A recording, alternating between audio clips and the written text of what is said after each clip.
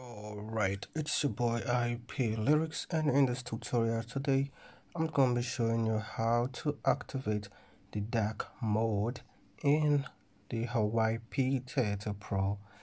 Alright, first thing you want to do is to click on the settings. There's one here. Click on that and then you go to display and brightness. This one here. So we'll click on it. And then in the options here, you can see the dark mode. It's not activated yet. That's why the whole stuff is white and it's bright. So we want to click on dark mode.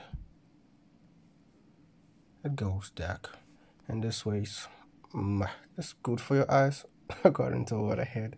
And personally, I prefer the dark mode, so we'll leave it at that. So whatever you do now, you see the whole stuff is dark. If we return it back, if we untick the dark mode, it becomes bright and white, and this way it's a different one entirely. So let's keep it on dark mode. Bang.